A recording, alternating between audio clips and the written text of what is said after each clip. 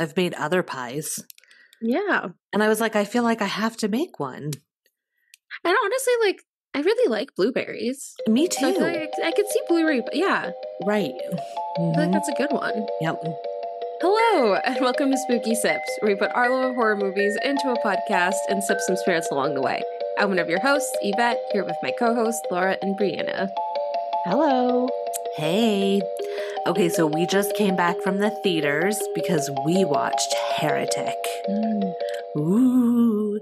If you have been following us, you should know that we are a Utah-based podcast. We don't all live in Utah, but we're all from Utah. So we were like, we have to do this movie. Oh, yeah. Absolutely mandatory. So if you haven't seen it, because it did just come out this past weekend, it's about two young missionaries that are forced to prove their faith when they knock on the wrong door and are greeted by a diabolical Mr. Reed, becoming ensnared in his deadly game of cat and mouse. Mm-hmm. Dun, dun, dun. So I am curious about like how you went into this movie, because we've had two movies now that have big stars that have come out this last few months. We had Long Legs and then Heretic. So when Long Legs came out, there was so much marketing that like on my social media, I couldn't not see it. Like, Yeah. it was everywhere. And I feel like this one wasn't quite as much. It was present, but like it was smaller clips, I felt like. Like it wasn't like full ads. So when I went into it, I really didn't know anything other than the fact that there were two missionaries going to a guy's house. That was it. Yeah. No, because I think I saw a trailer for Heretic. Honestly, it may have even been when I saw Long Legs. Like I remember it was a while ago, seeing the trailer being like, yes, absolutely. I want to watch this. This looks amazing. But then I feel like recently, honestly, I feel like I've seen more just like people on like TikTok, you know, just like being excited about going to watch it. Like I haven't seen as many ads. Yeah. Yeah, I went into it with very low expectations because I was so disappointed in Long Legs. Same.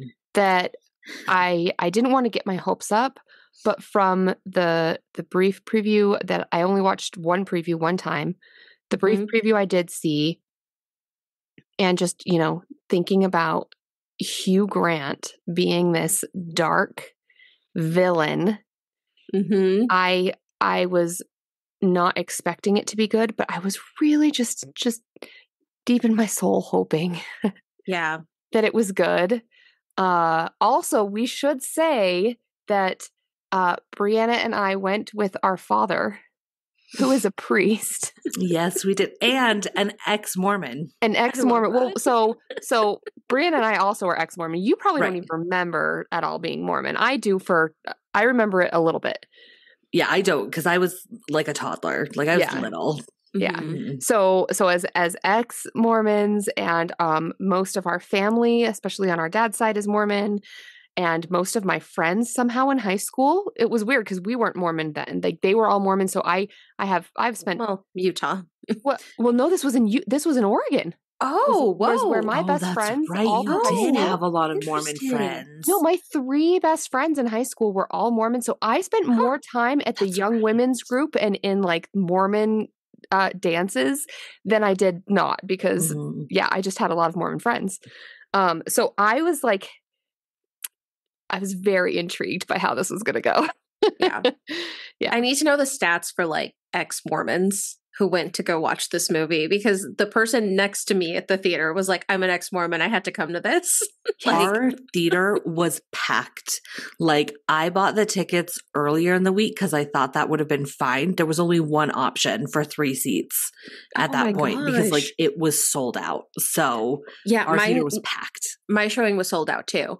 Not only was it packed, but here's what I was really surprised by. The mean age of the audience was quite old. Like it was like old couples. Like it was our like dad's age. Elderly. Wait, Not elderly, but like it was I mean older people. Because side note. We went out to dinner first. And if you're not from Utah and you're listening, just understand and know that anytime you want to drink, no matter your age, they have to scan your ID almost exclusively. Yeah. Like, so we went the to liquor laws in Utah are crazy. Wild. Yeah. So we went to dinner with our dad and we got a bottle and the girl just asked for me and Laura's ID. You know, and like our dad made like a joke because he didn't get asked. And I was like, oh, Dad, I was going to tell you, you got the senior discount when I bought your movie ticket. Oh, and you could see he was just devastated. Why did you do that to him? I was like, no, it's okay. You saved $2. Poor Trace. Anyway, you saved $2. Yeah, but it seemed like a lot of older, probably former Mormons that were or LDS yes. Oh, right. Members. But that is the preferred. Although it's like I don't know why it's like Mormons just sticks. You know, LDS is preferred. Well, because really that's recent. Like when we were growing up, it was Mormons. Like yes, technically that was Latter-day Saints, but they didn't refer to themselves as LDS. They were Mormons. Like it's kind of like it's kind of a mixed bag, I feel like. So yes. Yeah. Okay, so I do remember. So I was talking about like my Mormon friends in high school. So we moved around a lot, and before we moved to Oregon, we were living in New York. But technically, yes, I was born in Utah, but I didn't really consider myself from Utah because I was very young when we left Utah. But I remember when I met this new group of people, it was halfway through my freshman year of high school was when we moved. And so this group of girls, they were kind of nice and they were, getting to know the new girl. And so they asked me where I was from and I said, oh, I'm from New York, but I was born in Utah. And the one girl was like, are you Mormon? She's like, that's our Mecca because they're Mormon. And she was like, I was like the most popular girl for that little group for a while because I happened to be from Salt Lake, the land of the people. Yep. It was pretty cute, actually. I was like, I'm not Mormon. I love it. Very few people are excited about Utah. It made me very cool. It gave me we usually don't get like a cool reaction. We usually get like, oh, I'm sorry. Never mind. See, you don't get the cool points if you're not from Utah. That's usually the reaction. It's just, okay. No, it's true. So that's kind of fun when people are excited. Yeah. It's very true. Yeah. All right. Sorry, that was a side note, but. No. All right. So let's just start at the beginning because I have a lot of opinions about this opening scene. But the scene opens and they're at a bus stop and they're sitting on a bus bench and they're having a little cute conversation. It's so good. I love the opening. It's a monologue, if you can call it that.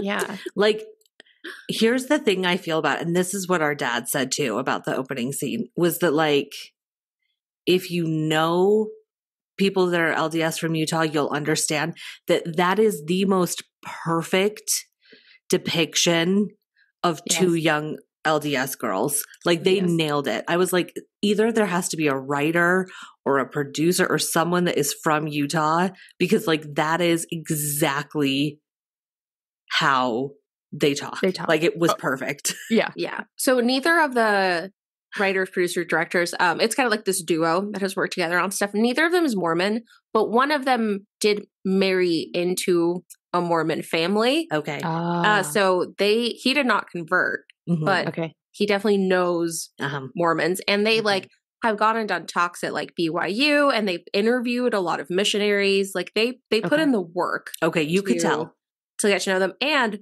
both of the actresses are ex-Mormons. Oh, interesting. Really? Yeah, which it just explains it, especially I'm forgetting her, but the blonde missionary, her, and they talk about it during the casting where it was like they kept coming back to her to be like, it's just like her mannerisms, her accent, like everything. It's just so perfectly Mormon.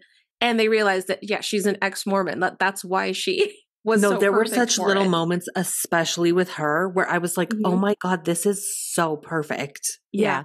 No, it's 'Cause just, it is- it's not like it's- there's like a clear accent, but it's like the mannerisms, Yeah, the the way they way. talk, Mhm. everything. She nailed, like they were both incredible, but she nailed Totally. it. Yeah, no, because it's hard to put your finger on it, but if you're part of that world or part of that world adjacent, I think it stands out. It's hard to explain why, which it is frustrating, I know, because like I want to be able to like say exactly what it is, but it's just a quality Mhm. that she had. So yeah, they're just having this cute conversation about condoms and just the way they talk about it, because they're so like careful to not say the wrong Like, thing, and they can't Mhm. they're talking about Magnum condoms versus standard condoms, but they cannot say the word penis.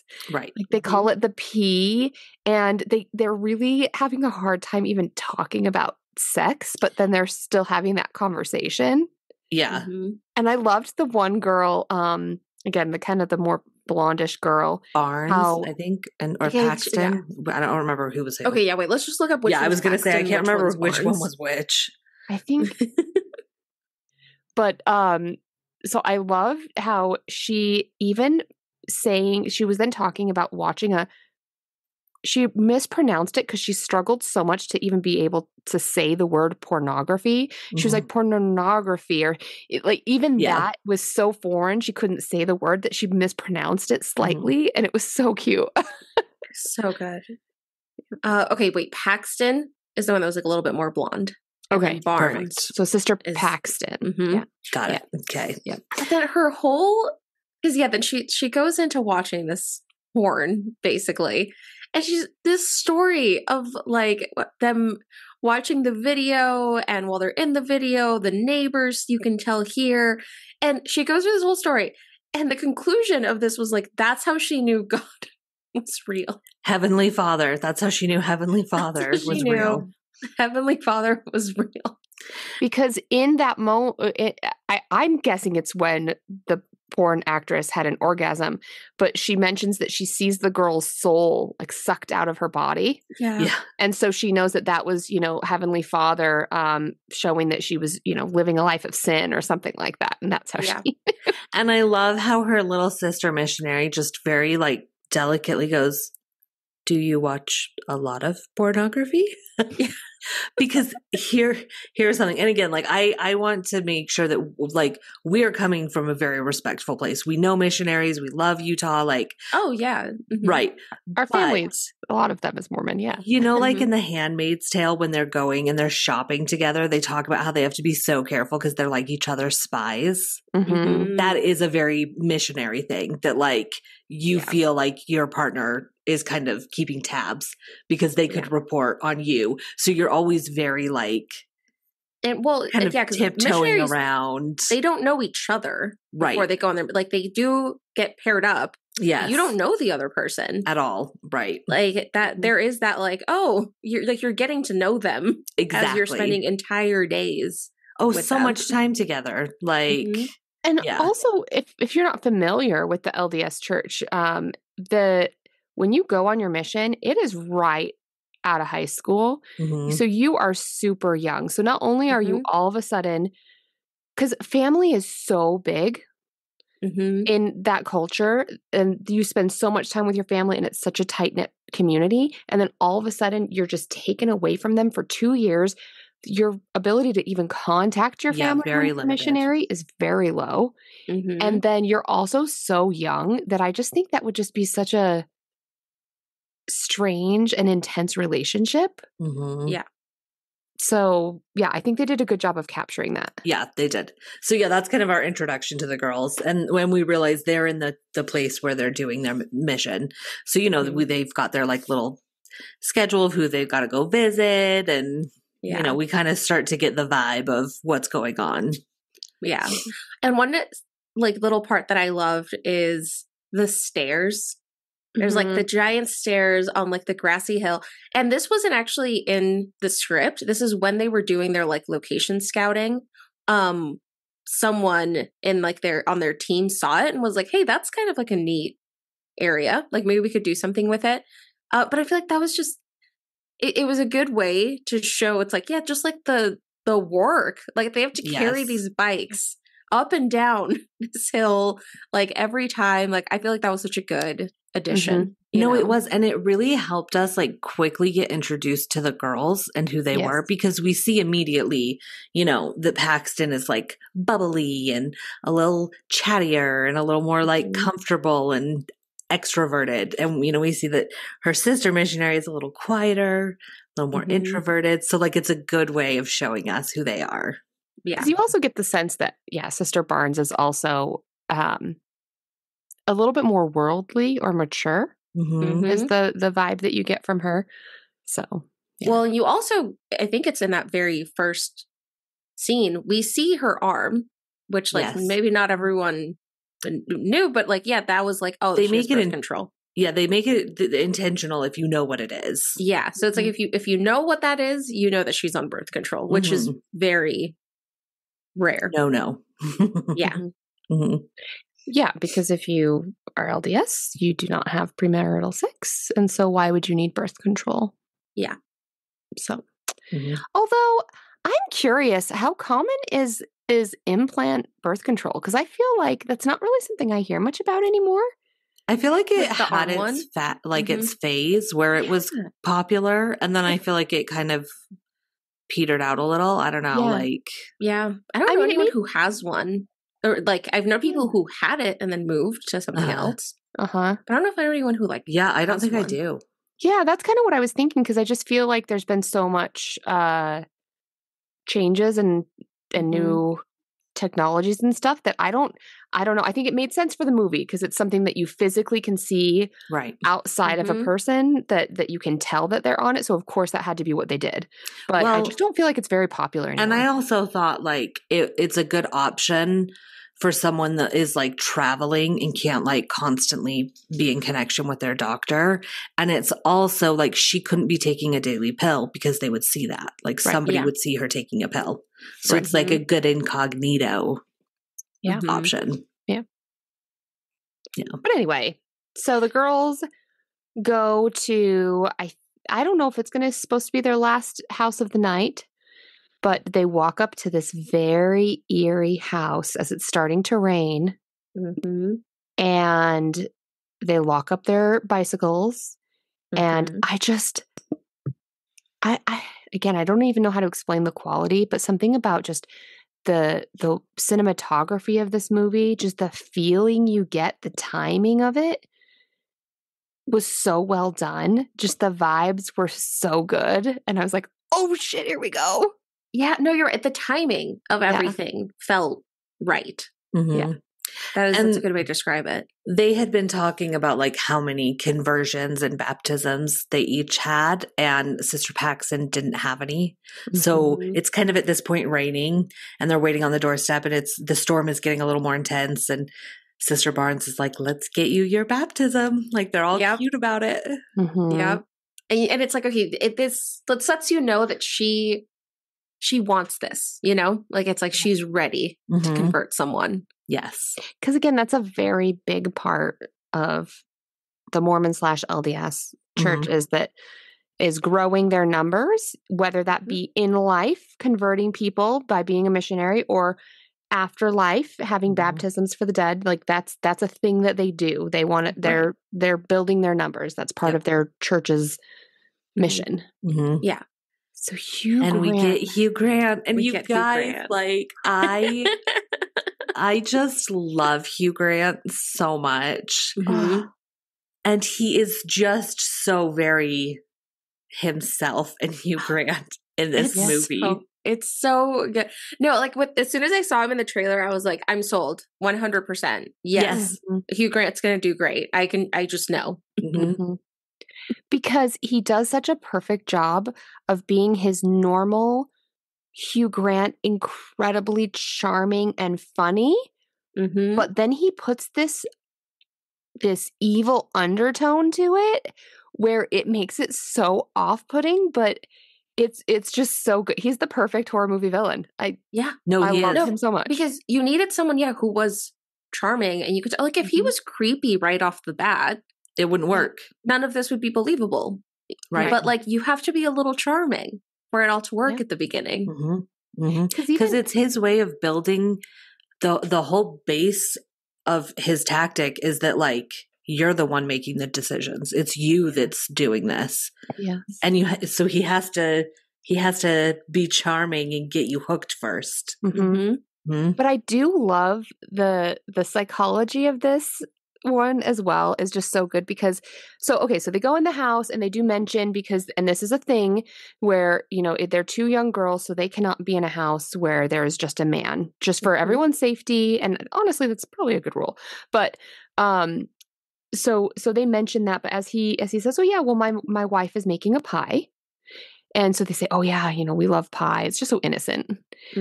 But then even though he's being charming and everything seems normal, he then just casually throws in, oh, you don't mind that the walls and the ceiling are metal, do you? And it's one of those things where I feel like especially LDS women are trained to be so kind of accommodating and, you know, gentle and not confrontational necessarily, that they're like, oh, sure, that's fine. So it just rolls off and they never speak of it again until much later in the movie, when that's a weird freaking thing to say. Yeah, Laura and I kind of looked at each other. He's so charming when he says it so quickly. But he's so charming. He's so charming. He says it so quickly that it's kind of like, it's almost like, wait, did I hear him right? Yes, exactly. That's how I felt when I was watching. I was like, wait, did I hear that right? And it's like, that's exactly what the girls do too, where they're just like, oh, sure, and then move on because he's just so charming about it. I love this movie. So yeah, they're kind of in this front room and there's a door to the rest of the house. It's small. The first thing that I noticed was there were no windows. Yes. There were these tiny windows. There was the one tiny, and then there were these little slats that were, you know, 3 inches wide, so like that's kind of the scene that we're in. And he keeps going back and forth between the back to what we think is probably the kitchen. Yep. You know, because they're baking a pie, and that's where his wife is, in quotes. And I feel like one of the reasons I like this movie so much is, yes, there is scary characters and atmosphere and situations that's, you know, just visually very scary. But I feel like the scariest part and the best parts of this movie was the dialogue. Because I feel like they have this really good conversation about religion and what it means and what they believe and what is the Book of Mormon. And I actually just felt like the dialogue was so good that they had.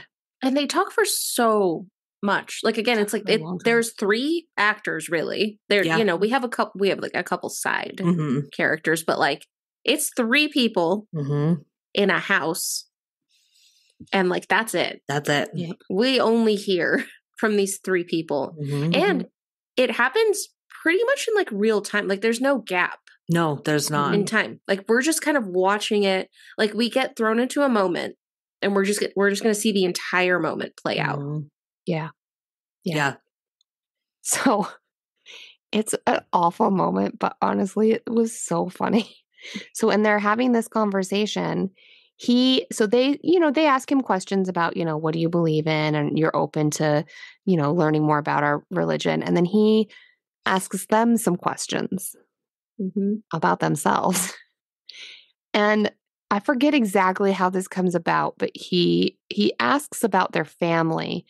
And Sister Barnes mentions that her dad has died. And is it that he asks her, you know, like what happened? Yeah, he was like, you don't have to say, but could you tell me what happened? Yeah. And like, keep in mind that like they had been talking about the wife baking a blueberry pie this whole time. So she's like, oh, you know, yeah, he had Lou Gehrig's disease, and he's like, oh, blueberry disease. And then he's like, and he starts laughing because he's like, you know, oh, you said blueberry disease, like it's funny. Yeah, and then the pie. You know, Sister Paxton is like, no, Lou Gehrig's disease, and he's like, oh, I'm terribly sorry. Wow, that was. I thought you were making a joke about blueberry disease. It's so awful, but it was actually kind of funny. No, it was. Because apparently that was inspired by something that did happen in real life to one of the writers. It's literally that is someone said Lou Gehrig's and someone thought they said blueberries disease. So that's amazing. Like, it's too funny. Like, do you feel like that inspired this whole movie? Like, somebody mishearing Lou Gehrig's disease for blueberry disease, and they're like, you know what? That's it. That's it. We have our movie premise. Let's go. The blueberry and the relationship with her dad and like kind of how that like informed who she is. That was a huge part of the movie. Yeah. No, it worked so well. Well, and I guess I remember, I think, seeing someone ask like, why blueberry? And they're like, it just felt weird. Like, who makes blueberry pie? Right. You know? And I feel like it's like, yeah, like you just, that's not like one of the top ones you think of. Mm-hmm. So I think this is a good time to take pause and talk about what we're sipping on. Yes. You guys, we're very excited about this one because what happens is he goes, at this point, they're kind of like, okay, can we meet your wife? Like, we need to know that she's here. So could you bring her out? The third or fourth time. Right. Like, so finally he's like, yeah. So he goes and he comes back in with a tray and he's got a candle and a couple of Cokes, you know, and he sets the Cokes in front of them. And then, you know, after a while he's like, oh, that's right. Like, you can't have caffeine. And they kind of are like, well, no, that's not it. We're just not thirsty. Like, don't worry about it. Like, so again, now, especially that Hulu did that Mormon wife show, The Secret Mormon Wife, you have to know by now that if you're in Utah, it's about soda. It's so about soda. Because LDS have this weird thing where they can't have hot caffeine. Yeah. So they can't have tea, caffeinated tea, and they can't have coffee. But they can have cold caffeine. That's fine. Yeah. And so Utah is big on soda shops. They're just like coffee shops, but they're soda. Yeah. Swig is a big one. Yeah. So delicious. It's like if craft cocktails were just, it's actually kind of like mocktails, but it's all the soda. It's just. Yes. Yeah. It's just, I was about to say ungodly amounts of sugar. No, it is ungodly amounts. But it's a lot. I mean, guys, it's soda, and then you just add more 100 flavors to it. But they are all over. You can't drive very far without driving past a Swig or some other sort of soda shop. So it's funny because living in other places like Oregon and New York, I feel like normally you can't really drive a couple of blocks without seeing some sort of a coffee shop, right? Like but Starbucks, it's actually Dutch Bros. Yes, sometimes it's so hard to find. Like, I just want to grab a coffee on my way to work and I have to like plan my route because they're not everywhere. No, they're not. They're really not everywhere. Here in Utah, but right? They're if I ever wanted to just get a soda on my way to work, man, absolutely. No problem. So many options. So we did a little research because actually none of us really drink soda like that. I've never been to a Swig. Okay, so my husband loves Swig. He's like a big Swig fan. And so we looked there, but they didn't have quite what we were looking for. So we went to So Delicious. And they have, because you like build your own things. They have some pre-made ones, but like you say, okay, I want a Diet Coke. And then you've got 100 syrups and creams that you can add. So we got a blueberry Diet Coke. Nice. And we brought it home and we're putting a little rum in it. Nice. Rum and Coke. Heretic it up. And we're drinking that while we eat blueberry pie and burn our blueberry candle. We had to go all in for this one, you guys. Full blueberry pie. I love it. The entire pie experience. Yes. I love it. So if you don't have a soda shop, you can just, I don't know, go get a Diet Coke. Yes. And then maybe find like a blueberry liquor, like I don't know if like blueberry vodka. Oh, I bet sure you that can find a exists. way to make your own. Yeah. Blueberry soda. Like a blueberry Tarani syrup or something, and then add liquor or something. Could be good. Yeah. No, but okay. I feel like the flavors will work because I've told you ladies, but I haven't talked about it on the podcast. My first job was at a Dunkin' Donuts, and one of our most popular flavors was blueberry. Like people want just black coffee with blueberry syrup maybe some like cream or sugar, but like that was like one of the most common things people asked for. No, people love it. So blueberry and coffee. Yeah, blueberry and soda. It works, I guess. Yeah, I'm into it. I was reading this article that was talking about how movie theaters are like, because I feel like for a minute there, movie theaters were not very popular. People kind of stopped going, but I feel like they're making a comeback. And I guess some theaters are trying to do like more interactive experiences. And there's one that did where they have scent experience and they like waft in scents while you're watching the movie that have to do with the scene. So like if it was this movie, for instance, while he like is burning the candle, they would have been like wafting in the scent of blueberry. And I'm like, that is amazing. Like it's wild. That would make me hungry. And a real slippery slope. Cause like, you know, like in Harry Potter where some of the like, you know, jelly beans are disgusting. I feel like they could do that with this. Like, okay. Am I like making this up? Like, didn't one of the Spy Kids movies do that? Where like, if you went to the theater, you could do like a scent thing. I think they did. Yes. Oh my God. Spy Kids 4 use scratch and sniff cards. So it was like while you watched the movie, you would like scratch to sniff what's on screen. They were ahead of their time, you guys. Spy Kids is an amazing movie. I love it. Spy Kids did it first. Good job, I just remember, like I'm remembering like in like Disney World or I think I'm remembering it from Disney World, where you'd go on some of the rides and you'd be watching, you know, a little clip of a movie, and then, you know, the seats kind of move or shake, and then something happens where like they fall into water, and actual water squirts on your face and stuff like that. So it's kind of fun. Like yeah. It's like the Splash Zone from our Saw musical. Saw the musical. Good times. Okay, so at this point they're getting a little antsy because, you know, the wife isn't coming out. And this is when I just wrote down. So first of all, there's just the tension after he's like insulting her dad because of blueberry disease. And then the lights go out.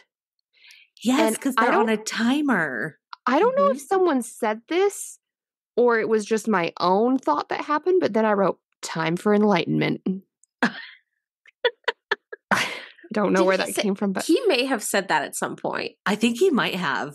I think he said that at some point. Oh yeah, because then he goes, he's like, I have to ask an awkward, kind of an icky question. But he says it in his like charming Hugh Grant the build way. up, you're like getting really angsty of what he's gonna ask because you're like, okay, just.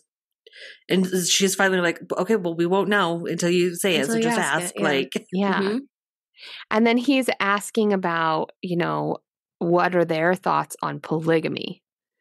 Because, you know, no matter your affiliation with the church, a lot of people especially people who aren't really in the LDS church, when they hear Mormonism, that's what they think of. Yeah, you think of that. Because that they have a history of that. Right. They just do.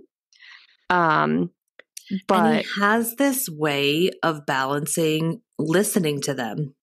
And really hearing it and then kind of responding in a way that at first is like validating of what they say, but then he just comes in and like has this quick change where he says his opinion, which is very different and very like critical, and he just delivers it so quickly and sharply. Like it's such a unique dialogue that they have that you're just constantly kind of like on your toes and tense because you're not sure where it's going to go. Yeah. It's like a verbal cat and mouse. Yeah, totally. More than a physical cat and mouse. Yeah. Yeah. Because it's like he asks this question and it's like, oh, okay, you're asking about polygamy. This is awkward. But it's like, no, he wasn't asking about it to ask about like, oh, having multiple wives. It was like, he asked about it because they don't do it anymore, you know? So like, that's how, like, what leads him to his next kind of like, well, you know, how do you feel about the fact that things just change, you know? Yeah. Like he was kind of saying, you know, how is it okay that just all of a sudden, you know, you practiced it for all of this time. And then all of a sudden there was just this revelation that banishes it. Like, how do you justify that all of a sudden God just changes his mind? And I actually really liked the girl's explanation. I feel like they did a good job in this movie of yes, they're young and they're kind of innocent and a bit naive, but they're intelligent. They're intelligent and they have reasons for why they believe what they believe. So I liked their responses. Oh, well, I'm going to share an experience that I had. We leave the theater and, we're walking out and there was a group that had seen it that were in there with us. And it was like their parents and then some like teen and 20-year-old guys. Okay. And the thing that they're talking about is how like, oh, well, the dumb one did X, Y, and Z. And I was like, oh, that's so sad. Because I think they're saying, because the scene is set so that you feel that Barnes is more worldly, is more educated, and is more comfortable contradicting him and disagreeing with him. But that doesn't mean that she was dumb. Like, she was just a little more naive. Well, it's like, did you watch the whole movie? Yes. I will say, like, while doing research, I feel like that was like a criticism that I found that honestly, it kind of felt like it was coming from people who didn't actually watch the movie. Yeah. Who were like, oh, like, you're portraying these like young like women missionaries as like all being like naive and dumb and stuff. It's like, no, they're not. Did you watch it? Their whole movie is them holding their ground and coming back at him in like different ways and so staying firm on their beliefs. Like it, I thought it was actually like a really nice portrayal of that. No, I agree. I think they are portrayed as sheltered and limited in their experience because that's pretty fair and true, but that does not make them dumb or unworthy or any. Yes, they've had a limited experience, but the experience they have is still valid. Yeah. Well, and if you watch the movie, like it unfolds in a way where like they handle their fucking self. Like if that's how you come. If that's what your thoughts after watching this movie, then we didn't watch the same movie. No, exactly. No, totally. And then he's so knowledgeable about LDS history and just because of our experience, or I guess my experience, I actually feel like a lot of it was pretty accurate. Yeah, like pretty accurate. It seemed pretty legit of kind of some of the history of the church. Yeah. I mean, if you live in Utah, like again, even if you're not Mormon, you will learn all of this stuff. No, you just will. It's unavoidable. It's against your will. It's going to happen. No, you learn about it. Cannot avoid it. Like, okay, so I also love that there's like some really funny moments in this movie. We already talked about one with the blueberry disease, and then the other one I love. At some point, I think again, he's trying to like question the church leaders and, how their teachings. And so he gives the quote of, somebody gives the quote of, with great power comes great responsibility, to which then Sister Paxton is like, oh, Spider-Man? And then he goes, no, Voltaire. Which was just like, oh, I love that so much. That was so my favorite because Spider-Man does say that. So she's not wrong. Spider-Man does say it.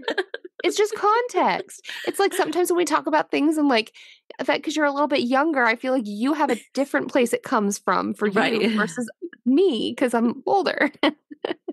Spider-Man. I love it. I also loved the quote that comes up pretty soon after this where he's like, he starts bringing up different fast food places.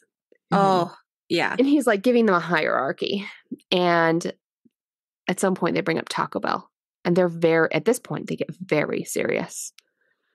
Sister Barnes is like, we don't talk about Taco Bell. And she's serious. She means it. And he's like, well, why don't you talk about Taco Bell? And like, and Paxton's like, well, in order to tell you why we don't talk about Taco Bell, we'd have to talk about Taco Bell.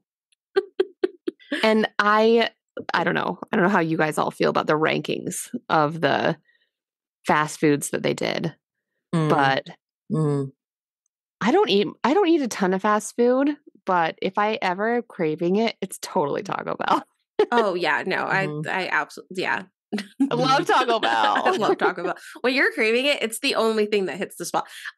I think everything at Taco Bell tastes the same. It's all just the same flavor in slightly different forms. Yes. But when you're craving it, it hits just right. 100%. I think I disagreed with all their rankings. Like, I don't think Carl's Jr. is anywhere near the top of my list. No. Agreed. It was, I disagree. Agree. Well, because I also feel like, I don't know, as someone who doesn't always want to eat meat, Taco Bell is one of the only places that's like good fast food and you don't have to eat meat. Right. With it.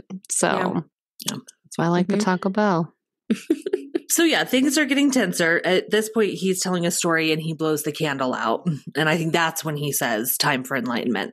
And, you know, the candle is not facing him. And at this point, the girls are like, okay, I think we're getting ready to wrap this up. Like, we'd like to say hi to your wife. And then, you know, we have to head back. Like, it's been a more firm. Yes. Can you go get your wife? Right. Yeah. So he goes back in the back room and it's a few minutes, you know, and they're hearing like things and they're like, okay, what's going on? And Sister Barnes gets the candle and turns it so slowly towards them. And we just see the label and it's a blueberry pie candle.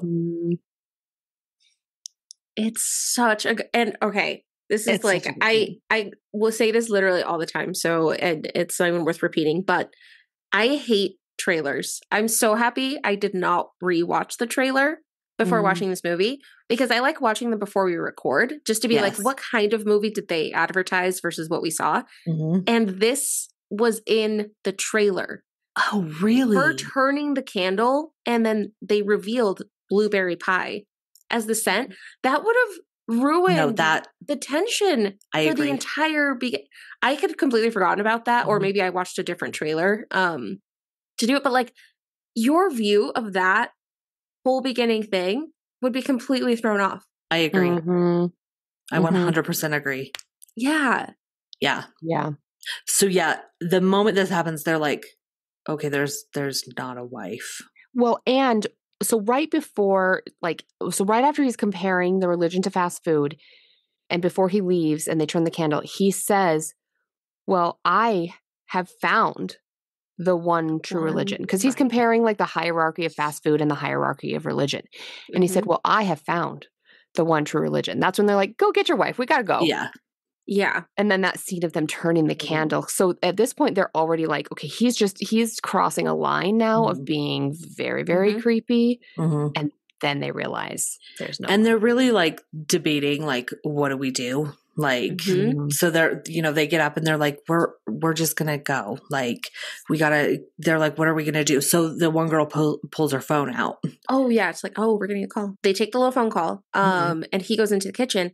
And they are talking amongst each other and they're like, oh, like we don't have it. And they're like, maybe we should just go. Like, let's just, like it's 2 miles. We'll walk. It's not great. It's fine. Like maybe let's just walk. So they make the decision to leave without the coat. They're like, we'll just figure it out. But that's when they learn. And they can't leave. Because it's weird enough that the lights are on a timer. But I will say, we lived in a house with that. I was thinking about that. So like, I was actually kind of like, oh, well, actually, that's not like. Yeah, like you see it in old houses. Most unheard. But when we lived in this house in New Hampshire, it was a giant house. Some of the rooms had a type like the dining room and things like that. So I was like, okay, but they noticed that the door is locked and there's no way to unlock it.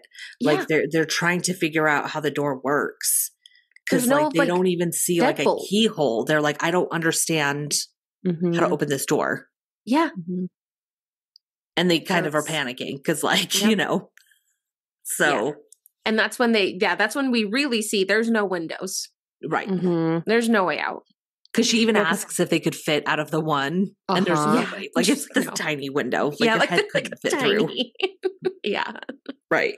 So they realize they're going to have to go and get him to help them get out. Yeah. So I love what they have to, he's just kind of disappeared into the back at this point. And so they have to go into this dark hall. And there's this really creepy statue where at first you think it's a person or like somebody watching them. Because I think they thought it was him at first. They're like, Mr. Reed? They're like, Mr. Reed. And it's just so like classic. biblical guy. I don't know who it was. Yeah, actually, I have no idea who it was. It was like a saint, like a saintly probably. thing. And I just love that because it's one of those things where, when you're freaked out, it's pouring down rain. It's super dark. They're with this creepy guy. They have to go in this hall, and then you see the statue. It's one of those things where it just plays with your mind. Where that freaks you out. Like it's scary. And then you hear this old timey music, and they go into this really odd shaped room. Like we need to talk about this room. Like the back side on the side has like rows of books, like bookcases. Like a library. Yeah, like a little library. There's an obvious altar. Yeah, no, it's like a library, chapel kind of thing. And when we first see the room, they use like a weird like lens, like a wider kind of angle lens. So like it feels disorienting when you first see the room. Like even just like the way that all the stuff on the wall is like at angles, like it feels off. Yeah. The room is off. It's almost like we see it in their fearful eyes. Like how they would have seen it when they were scared. Yeah. I feel like is how we see it, which is so cool. Yeah. No, where you're kind of like, because it is almost like a scanning when you first get in of that, like, scanning all the different elements. Yeah. And then at the back, there's two doors. There's a purple door and a green door. They're kind of separated. They're not right next to each other, but they're on the same wall. I'm not going to lie. I did not notice they were different colors. Oh, wait, I didn't either. Weren't they? I don't know. They may have been. Wouldn't that be so crazy if they weren't? Wouldn't that be so crazy? I did not notice. I just noticed there was two doors. I mean, later we distinguished between them because he writes stuff on them. Yeah. But so I just love where they kind of explain to him and they say, we need to go. We think we need your help. There's something wrong with your front door. It won't open or like. Oh yeah, they're different colors. They are. Yeah, they're different colors. Okay. Oh like yeah, no, they like are very muted, but it's like a very like muted purple and muted green. Oh, interesting. Because I wonder if it means something. Yeah. Oh my gosh. But so we then get this man who has had like these moments of a little bit of creepy things he says, like a little there. Well, not a little. There's so much tension that has been built. But for the most part, he's so still charming and charismatic. And when they explain, I think we need your help. I think something's wrong with your lock. And he says, the front door won't open again. And they're like, what? He's just so stern about it. It will not. It won't open until the morning. And then he's very insistent on like, I'm not keeping you here. You can leave anytime you want. Like, do you want to go? Okay. Like you can go. Like, I think at this point, he even gives them their coats back in the next few minutes. Like, and they realize that the bike key was put in the different coat.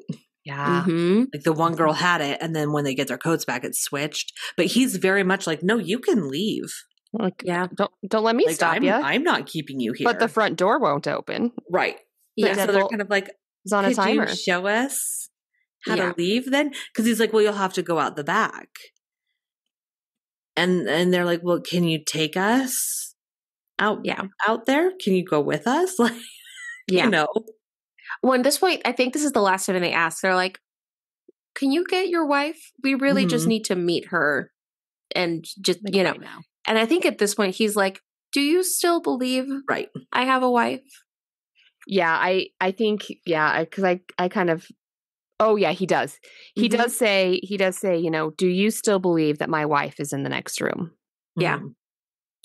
Because he also at this point is challenging them and he's saying, you two don't have to lie. You don't have to make up a story that someone called you because I know no one called you because remember when I asked you if you had a problem with the metal walls and ceiling? There, you will not get a phone call in here or make one. There's no service. And it's so just impending doom. And then before they go through the doors, the board game comes out. Oh my gosh, yes. The whole Monopoly. So he brings out Monopoly. And you can just tell that they're like, because that was almost, they asked if they could leave and he presents Monopoly, and they're like, how is that going to help us leave? Like, what? Well, because I think he's like, oh yeah, you just have to go out through the back, and they see the 2 doors, Right? And it's like, which one? And he's like, you tell me. Like he kind of goes into like the importance of like, I don't know, which one do you think you should go through? And I think that's kind of what leads into his like board game. Yeah, like we're still talking religion here. Yeah. Well, because he had also still, when he was talking to them about, do you believe that my wife is around? I loved the line he said where he said something about, are you going to believe what you know isn't true? Because he knows at this point they know there's no wife. Yeah. Right. And he goes, are you going to believe what you know it isn't true just to feel comfort? And then like he's totally setting up because he's clearly then going to compare that to their belief in religion.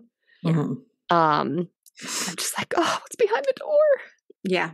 But yeah, he gets out the Monopoly games, and it's got to be. I haven't looked this up, but it's got to be true, right? Like Monopoly is just a knockoff. That is true. Of like the landlord's game. The landlord's game. Yeah.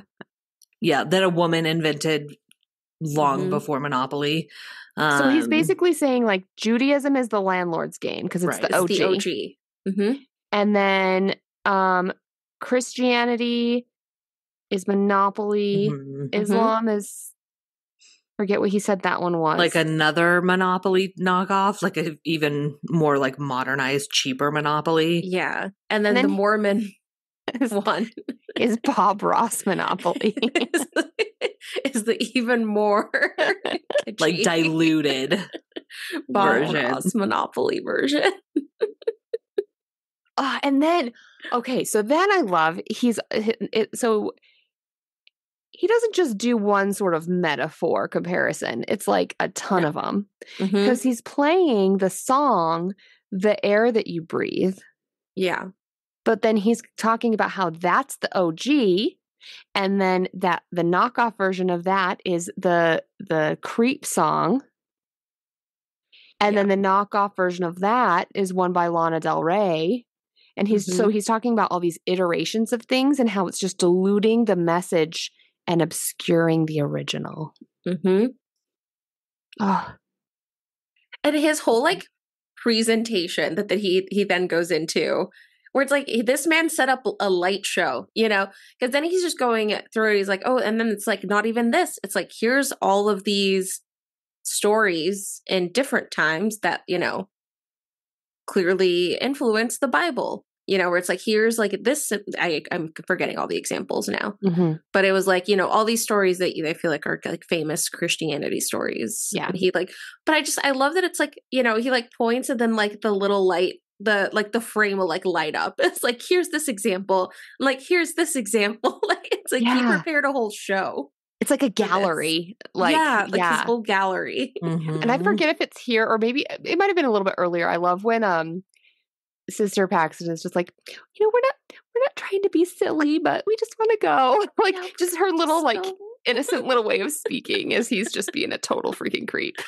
One of my favorite moments before we finish with this section is he goes on this whole Monopoly monologue, and then he starts talking about like, what little like character everyone chooses to be. And he was like, which one I pick, like, I won't tell you. And then he meows. Yeah. Meow. It was good. But there's no cat in Monopoly, right? No. There's no Is cat. there not? Okay, they added the cat more than 11 years ago. I don't know. That's at least how old this article is. Yeah.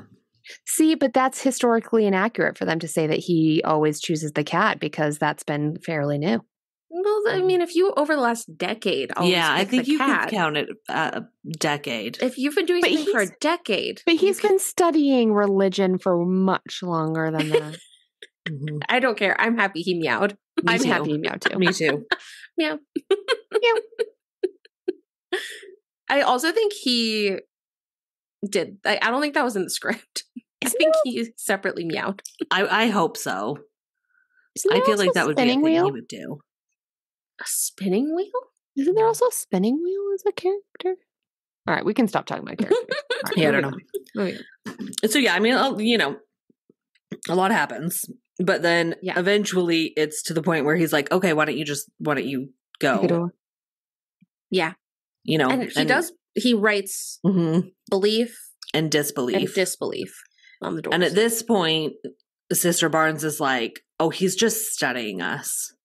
Like, you have set it up so that we will do X, Y, and Z. You want to see how we respond, you know, and she kind of pokes holes even in like his Judaism and Islam, you know, comparisons. She's like, you didn't account for this or this. Like, you're not trying to show us up on theology. You're trying to study our reactions to it. Like, and so she's like, I'm going to go through the belief door, because Sister Paxton is like, well, no, obviously then he wants us to go through disbelief. So we're going to go through disbelief. So there's a moment where they're like disagreeing. Yeah. But finally, I kind of appreciate, because like to me, that wasn't Paxton being like, oh, I'm naive and gonna go. No, that was her saying this is what he wants us. Yeah, that was her being like, I would like to survive in this situation. We're gonna listen to what this kind, smart man is telling us, and clearly we disbelieve now. Because we should say, before this all went down, Sister Barnes did look through the doors. So she opened the door, and we didn't see what she saw, but she saw something scary. And then the same thing through the other. And he mentions like, well, you saw the outside of my house. Like, you know, I'm on a cliff. Yeah. So we're kind of like, what is behind this? So we already know there's something bad going on. But then finally they open the belief door and we see it's just like a descending staircase into the darkness. Yeah. And the only light was from the room, but he closes the door behind them. Right. And so they're just in this like pitch black stairway. That's when I wrote, okay, bye. Yeah. Yeah. Like, it's just done. Bye. Yep. But they have their little phone. So they pull out the flashlight on their phone and they go down. Yep. And we see there's no exit after those stairs. It is not just they're out. But then the next notable thing I have is so they're trying to like find exits and they can't find anything. But then there's just this slow opening of the door again. And then we meet. This is what I thought. I was like, oh, he is married. Yeah, that's what I thought too. I was like, oh, we met. This is his wife. So I wrote down I didn't even think shrouded that. Wife, because that's what I thought too. Yes, it's this shrouded woman. She comes out. She's a little hobbly. She's a little freaky looking, but she's carrying a blueberry pie. No, you're right. I fully expected him to be like, meet my wife. Meet the missus. Yes. I was thinking the exact same thing. So he's explaining to them. So he's got like this mechanism where he can talk upstairs and they hear it through this pipe downstairs, like pretty loud pipe thing. And that gave me a jump scare, because as he's talking, they're kind of like trying to still investigate how to get out, and this big spider comes out from the spout. Yes. The spider got me too. I think I screamed at that point. Yeah. And we've realized he can see them. Like, there must be video surveillance. Like, he can see what they're doing. Yes. Yeah. So he explains that this woman is a living prophet, and she's going to help show them. You know, I'm thinking the one true religion at this point is what he's going to show them, and so he's saying this blueberry pie has been laced with arsenic and something, and right. It was like a berry, like a poisonous berry. What was it? Yeah. The wolfsbane? Am I making that wolfsbane? Maybe. No, there's like a very common. It was poison. It was poison. So, so there's poison in this pie, and she's going to eat it, and she's going to die, and you're going to see her die, and then you two are going to witness and be able to testify about she gets reborn. She's going to die and come back to life. Yeah, and I think it's at this point then that their elder somebody, a male in the church, elder somebody, he realizes that, because they always have to check in at 5 p.m. when they come home. from their daily activities. Yeah, and or maybe it was like cleaning. It was like a chore chart. Yeah, and like she had always chart. done hers, but that night she hadn't. Okay. So he was like, oh, that's weird. He's like, something's up. So he goes looking, and so he's at the door because he knows that they were expected to go to this man's house. Yeah. And they're starting to scream when the doorbell rings, like it's an alarm sounding. Yeah, for the whole room. Yeah. So he goes to the door and he's like, no, I haven't seen him. Sorry. Do you need help? Can I, like, I don't know what you're talking about. I haven't seen them, but I can help you if you need. Like, he's very friendly. And the guy's like, no, it's okay. Like, thanks. So he leaves. And I just, again, while this is happening, I love the tension, and I love the detail of, so the girls up, if you go back up the stairs, it's the door to the, the library where they had just been. And the gap between the floor and the door is so big that you see their eyes. Yes. Peeking through the door, like listening, trying and screaming, trying to get the attention of the elder, but he can't hear him. Yeah, after they try to scream, it doesn't work. They come back down. And they try to get the matches. They see matches. Slowly pulling. Yeah, they're pulling the rug. But then the guy comes back, the elder, like the door rings again. And I don't remember why he said he came back.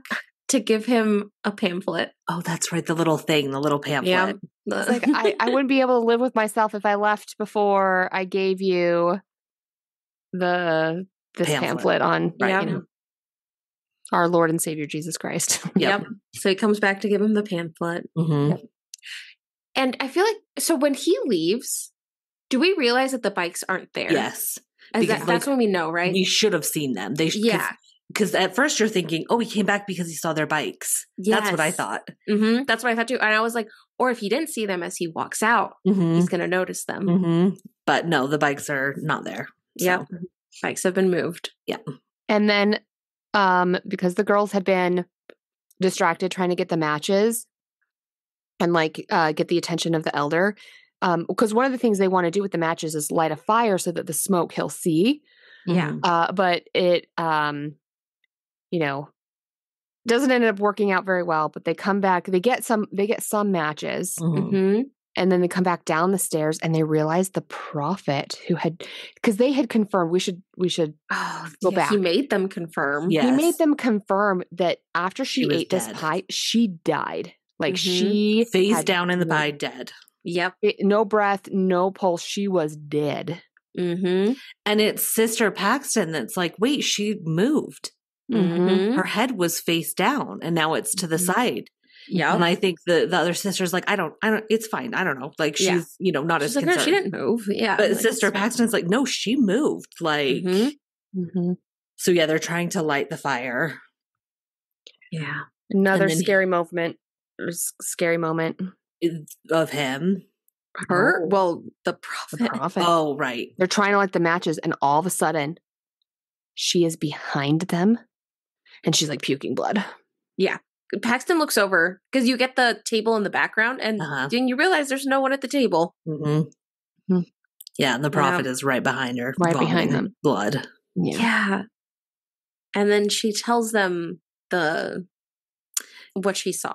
Yeah. Like, because he says she'll confirm what she saw on the other side. So she's like rambling about like clouds and lights and she also says it's not real or don't. Yeah, she ends it at with the end. She says it's not real. It's not real is what she says at the end, and it feels different than the rest of her prophecy. Like it's separate from. Yeah. Yeah. And then at this point, Mr. Reed comes back. Yeah, because he like grabs a match and lights it. Because Barnes isn't able to get it lit very well. Like, and he just comes and strikes it, and he's back in the room. And he's like, has his little notepad. Where it's like, yeah. So what did you see? What happened? And the prophet, he like takes her arm and like takes her out, and we see through like a little side door. Yeah, not the two doors. There's like a side like door that she goes through. And he's like, all right, well, yeah, what'd you see? Let's talk about these miracles that you just saw. And then I liked the line that he says at one point where he says, I can show you God if you're willing to die. Yeah. Mm-hmm. Like basically saying you can do what just happened with her and you can see God, but you have to be willing to die. And that's when Barnes is like, oh my God, he's like, she doesn't say getting off, but he's like, his plan is that we choose to die. We have to choose our death. She said she was like, I was waiting for you. For you to say. To make it seem like it was like something like, I was waiting to see how you would make it our idea to die. Yes. Mm-hmm. And like how, I think she kind of talks about how this is not a miracle. This is a magic trick. Yeah. And then we learn about what happened at Taco Bell. Yeah. She's had her own near-death experience. Mm-hmm. And she said she saw like the same thing, right? The light. Yep. So pretty much Taco Bell like gave her like E. coli poisoning or something. Right. Yeah. When she was about 4, and so she died, but like they brought her back to life. And I just love that they like make it that it was Taco Bell that she died from when she was young. And that she also saw like how when you die, you know, just because of the science of your brain, you're going to see white lights, you're going to have these hallucinations. But it doesn't mean necessarily that you actually died. It's just what your brain does to you. Yeah. And then somebody mentioned something about how memories are also iterations, and I forget who said that. But I just felt like it was really notable because somebody was talking about how memories, when you have a memory, you're actually not remembering the thing that happened. He says that. He says that. Yes. Okay. You're remembering the last time you remembered it. You remembered that. Right. Because that's what he was saying about her experience. Yes. Yeah. Right. But then he gets her. It was such a good moment though, because they had prepared this like, okay, the code word is going to be magic underwear. Yeah, because she has a like a letter opener. Yeah, like a letter opener. Mm-hmm. And she was like, because it was Barnes who got it, and she was like, he's watching me too closely, so it has to be you. He won't expect it if it's you. Yep. So she told Paxton, when I say the magic word of magic underwear, you're going to stab him in the throat. Yep. And like, that's it. That's what we're going to get out of this. Mm-hmm. And she says, we hear it. We see a throat slit. And it's like, oh, okay. And then we see blood go on 2 hands from the throat. Mm-hmm. But it wasn't Mr. Reed.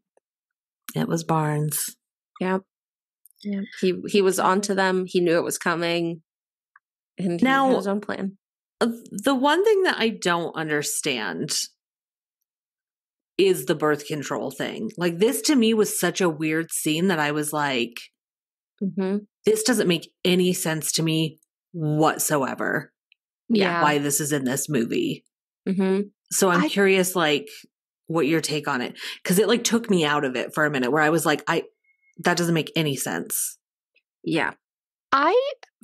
For me, I was kind of thinking that he was trying to just throw another form of belief or disbelief at Paxton. So he essentially is saying, we are in a simulation, and I know that Barnes was an AI or something, like she wasn't real. Yeah, she's not real. How she reacted to the flame, and so he's like digging in also through her arm to pull out what he says is like the program chip or something. Right. Yeah. But it's like the scene where he's pulling it out, he like starts pulling something out, and I was like, oh nope, that's a vein. It like goes back into So here's what I think. I think that he has done so much research and realizes that likely Paxton is very, because she's a, super, super Mormon, very kind of sheltered. He probably doesn't think that she knows what a birth control implant is. Right. So I think he thinks I'm going to be able to fool this girl who doesn't know any better. And I'm going to show, look, there was this weird metal thing in who you thought was your friend. Turns out she's a simulation, just to throw more doubt into her, into what reality or not reality is. Yeah. Yeah. That's what I think he was doing. I guess for me, like, it was just an unnecessary plot point. Like, it didn't do anything for me to have her have that. Weird. To have him take it out. Like, to me, I was like, okay. See, I felt like there was enough other things that accomplished that goal that it just felt a little like unnecessary. See, I think I actually really liked it, and here's why. Because I think that was a really good way for Sister Paxton to show you did not give me enough credit. You think I'm just this naive person who doesn't know anything, but I just caught you in this lie, in this very clear, obvious lie. All these other theories about monopoly and iterations, like, we can talk about it, but it's a hard way for me to prove that you're just a piece of shit liar. This is a way for me to show, look, I know more than you think I know. I know you're bullshitting me. And I'm not going to believe it. And I'm not going to take it lightly. So and that's maybe not as naive as you think. Yeah. Yeah. I mean, to me, and I'm not gonna lie. I think it kind of at this point, personally, I think the movie gets worse. I really loved the first half of this movie. Yeah. And then I feel like it kind of it's not as strong throughout the rest of it, in my opinion. I agree it's not as strong, but I still like the rest of the movie. So at this point, we get Paxton's theory, right? Yeah, like we start to kind of, she comes back where it's like, it wasn't actually a miracle. I think what happened is you knew we'd be distracted. Yep. And so she does the whole like, okay, yeah, so you actually had someone come in and take her place and they died. And so we get her whole theory. And he's like, okay. I think she also mentions too that the person who, so there was a person that was alive that came in and pretended to be the person who had just died. And I think she mentions that person betrayed you. Like, she went off script. Right. So not only did you not give me enough credit, but also now this person went off script. So your plan is. Yeah. Because she also brings unraveling. up that, like, he got thrown off when the guy came back. Like, that wasn't part of his plan for the guy to come back. So, like, she's kind of like poking holes. Yeah. Where it's like your plan it's falling apart. Yes. Rapidly. Things aren't going as expected. And that's when he brings her to the little room, the little side room we saw him take the prophet to. Right? Well, and first we see through that there's the cellar door in the floor. We see the dead body. Yeah, because he's like, then where's the dead body? Yes, and, right. Yeah, and she finds the hatch. Yeah. But then she goes through. And she goes through and he's like, okay, well, if you're right, there's a dead body down there. So if you believe it, go through. And she goes down and he closes the hatch. Yep. Which is, it's like that, like, don't go in the spooky basement. But then she does go through several doors. It's kind of like she, opens one door, goes to the next, goes to the next. It's very witchy vibes in there. Like, very. Yeah, there's like hieroglyphics and see, that to me was again bad. Like, it just to me it wasn't bad. It was unnecessary. To me, it was very like, here's a spooky room that has Satanist stuff, and then it was like, this room has creepy dolls. No, I agree.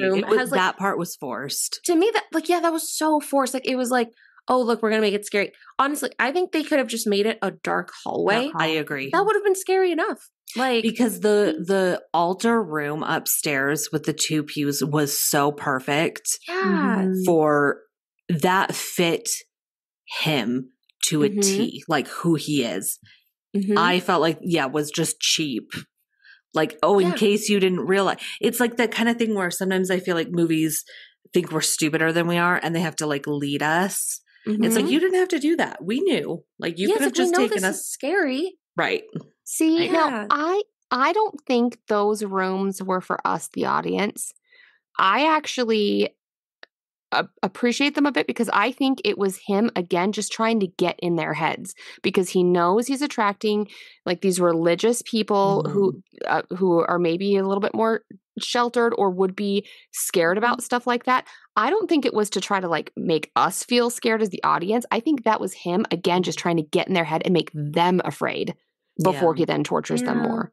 But then it's like a closet-sized spook, you know? Yeah, that's like, true. Even just being like, oh, I want it, you know, for them to be scared. It's like, I don't know. She kind of ran through it in like, and I actually 5 really seconds. think that like a pitch black hallway would have been scarier. Yeah. Well, yeah, and the scariest part wasn't any of the thing that was in the rooms and like after she had to go door by door. The scariest thing was that one of the doors was the bike lock. Yes. Right. The last and I think to me, because of this whole like I think there was like 3 tiny creepy rooms that she has to run through. It took me out of it, and I think it took the character out of it too. Where when she found the bike lock, to me, like that should have been terrifying. I agree, and I wish we would have had less of a distraction before it, and then given that just a little bit longer. Because to me, I was like, oh, she has the key.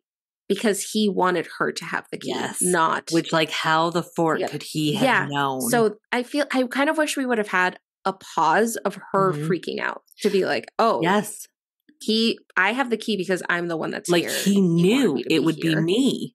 Yeah, that's true. That was way scarier than the rooms. Yeah, no, totally. Yeah, but it was scarier, but they didn't give us enough time to sit with that. I agree. I think I wish that was like one part where I was like, this was even a good setup. But she has the key, so she unlocks it and she goes into a room, and there's just dog kennels of women, all dressed as the prophet had been, like all in the cloak, you know, the dirty cloak, and it's just a very like decrepit mud barren room where like it's just gross and they're just in cages, cold.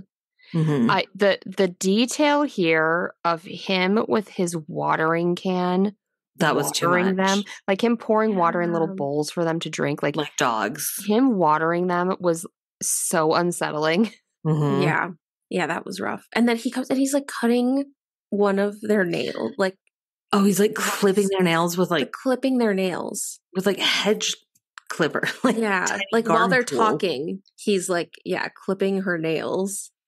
But then like, you know, religion and then this is when like Paxton is saying like, like she, you know, he's like referring back to when the one ratted him out, saying believe me, and so he cuts her finger off of that prophet, and it's just very and then again he's just talking about how his discovery of the one true religion is that religion is just a system of control.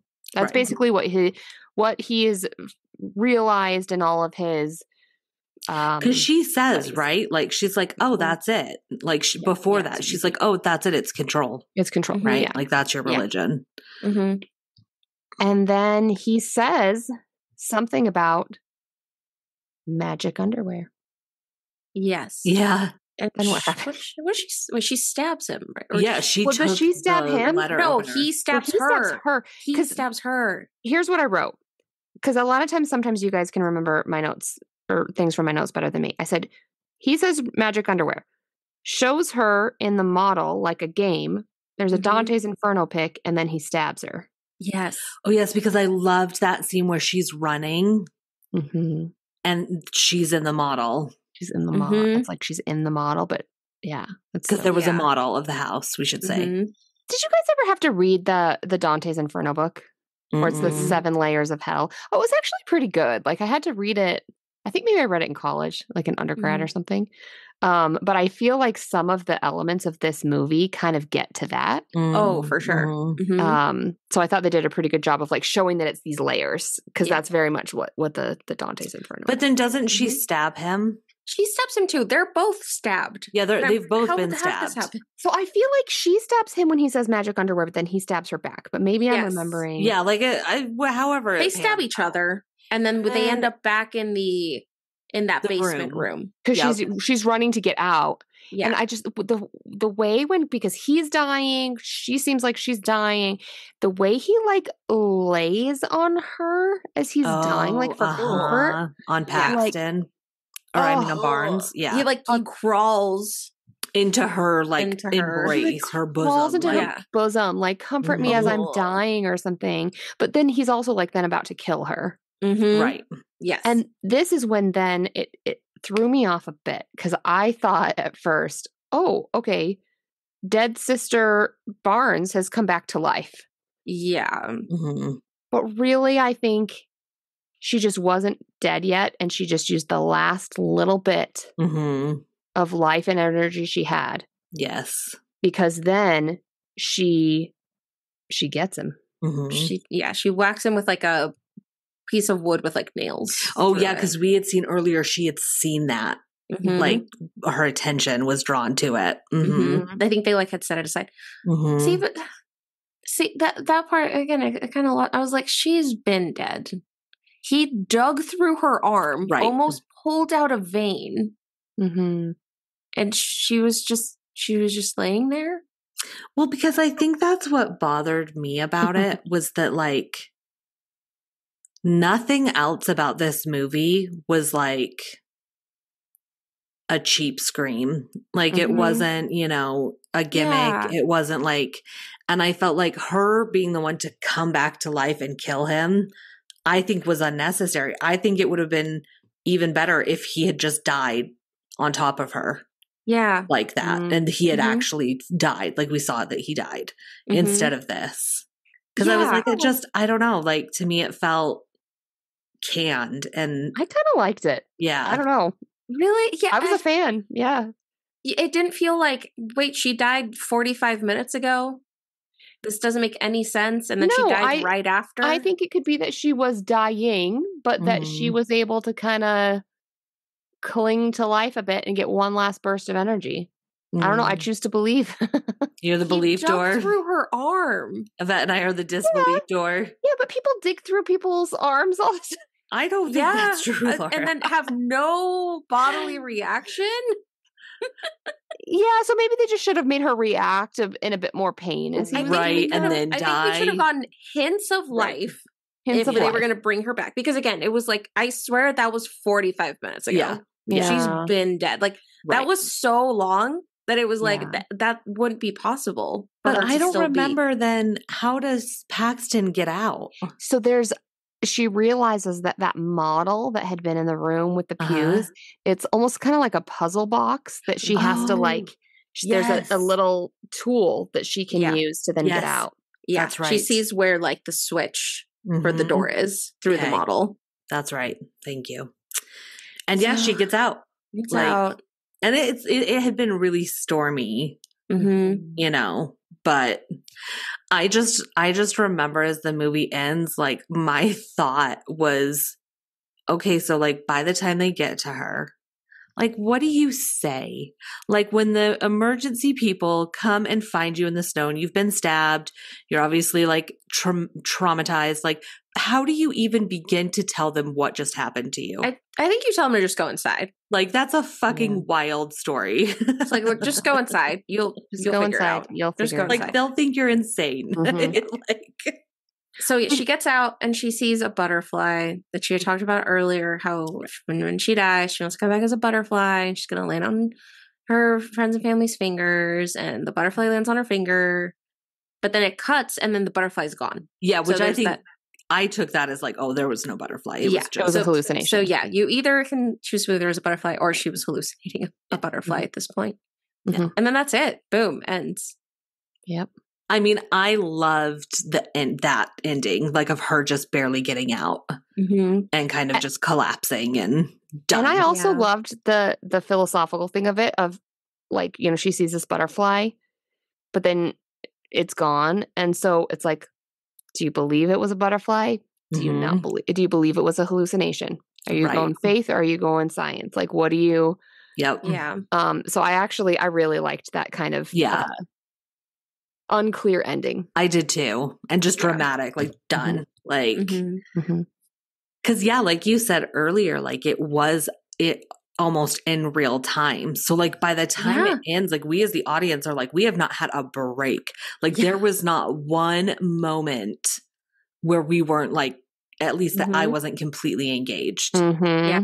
So by the time it ends, you kind of like take a deep breath and you're like, damn, like, yes. Yeah. Oh, wild.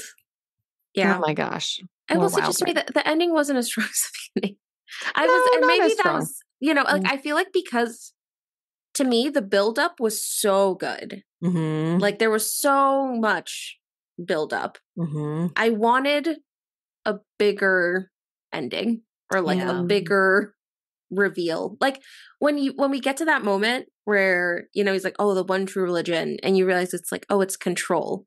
Like I was dissatisfied. Yeah. I was like, oh, that was it? That's all of that? Like all of this? All of your research?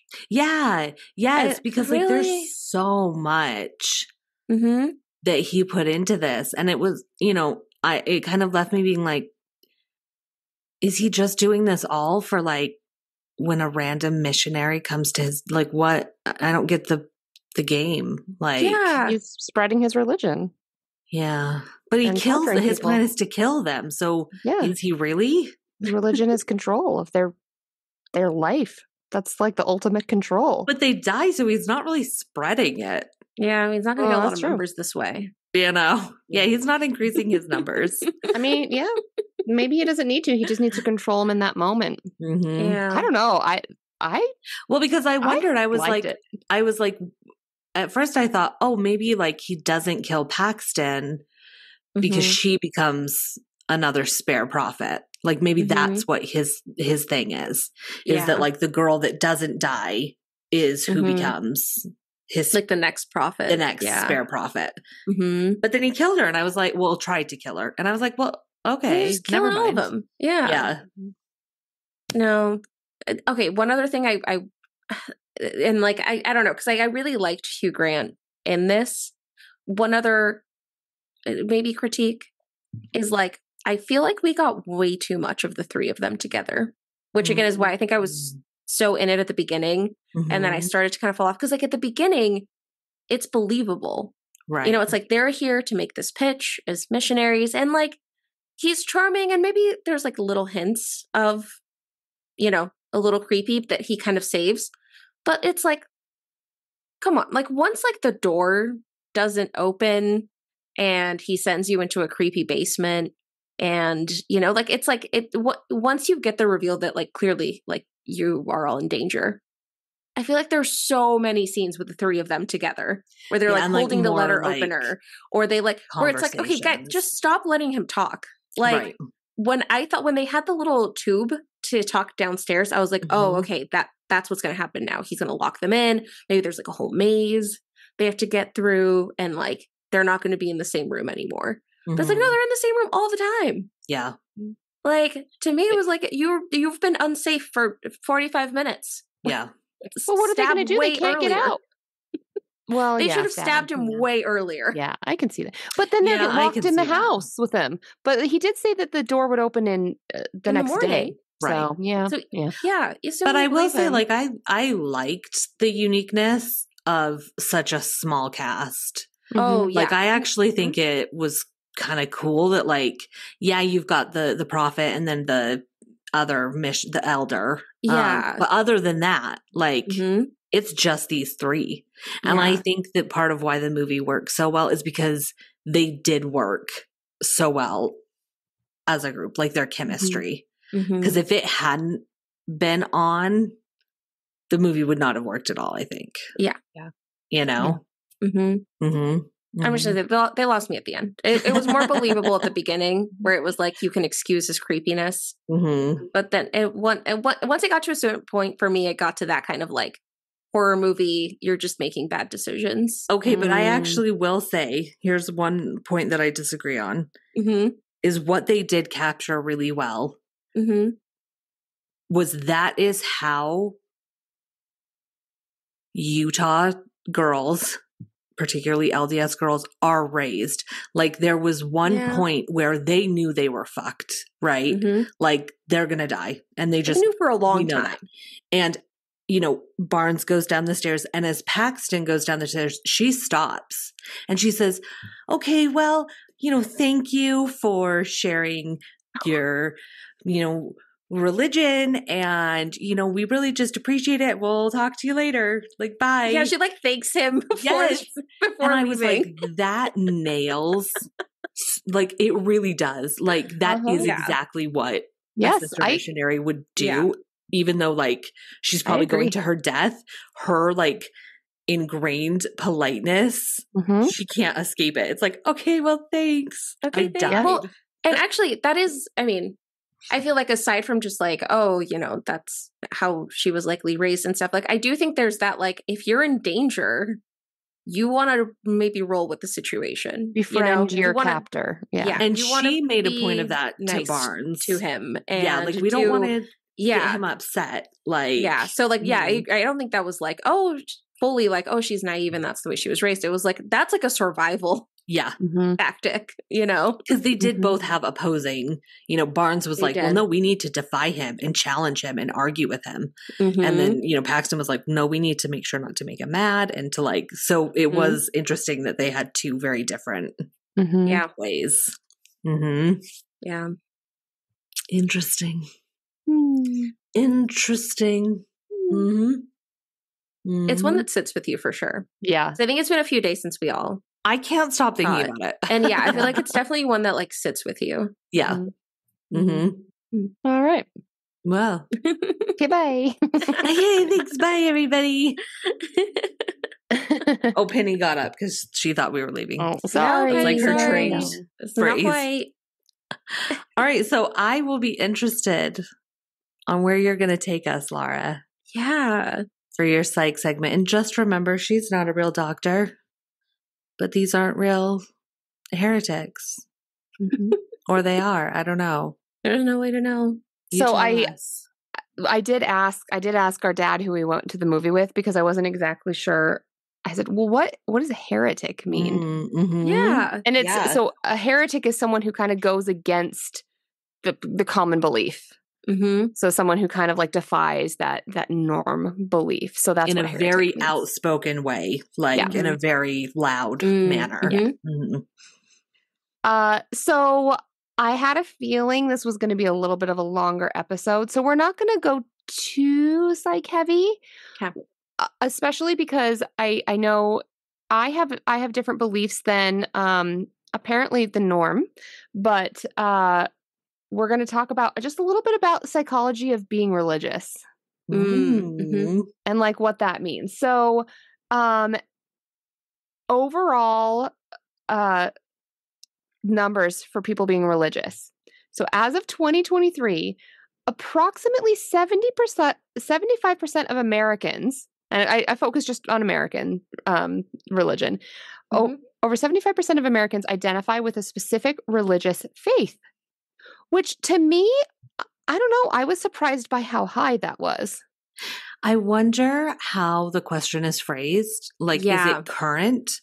Or is it that, oh, well, I grew up religious, but I'm not? Like, would and then those there's count? Like, culturally, right? Where it's like, I don't know, like, I feel like the way that question was phrased, like, to me, it's like, I'm not, an active person in a church at all. But like, if it was asked a certain way, I would probably say Catholic. Right.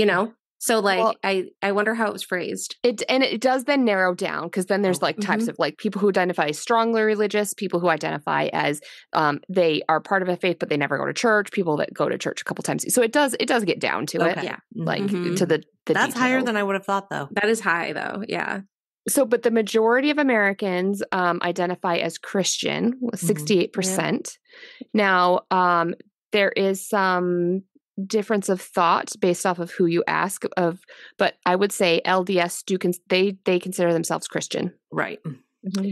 So 7% identify as non-Christian religions, and about 22 to 23% say they have no religious preference.